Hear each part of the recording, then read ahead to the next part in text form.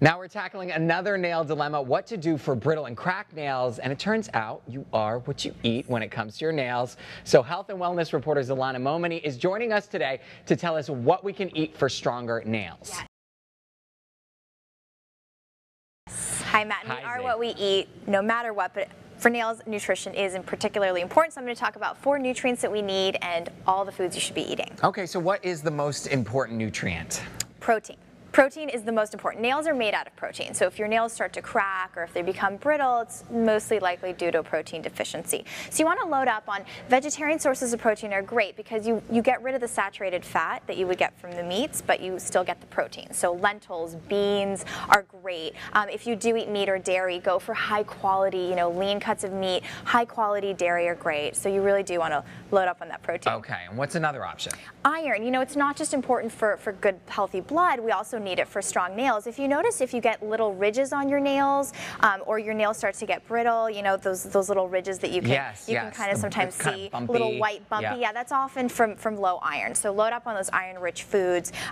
Pumpkin seeds, dark leafy greens, molasses are great for that. So iron-rich foods are great. Should we be eating these foods with anything special? Yes, actually. Vitamin C is really important for iron absorption. So you want to pair your iron-rich foods with vitamin C-rich foods like red bell peppers are really high in vitamin C. Kiwi are great for that, and that'll really help you absorb the iron better. And incidentally, vitamin C also can prevent the skin around the nails from breaking. Peeling, that's what I've been having. Yes. So you're doing double duty with that. So vitamin C will help with that. Exactly. Okay, yes. Great. Now, we hear a lot about B vitamins when you're talking about nails and hair too.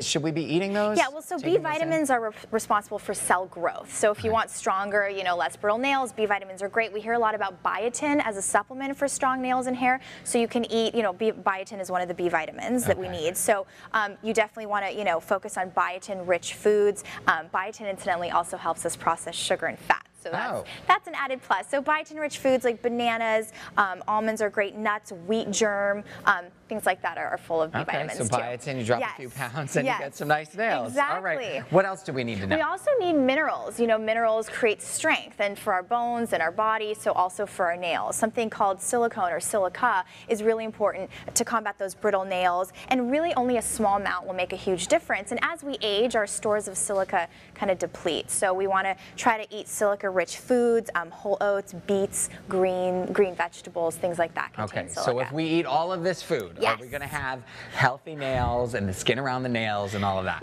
People ask me that question all the time, and really, you have to eat these foods consistently in high quantities to really make a difference.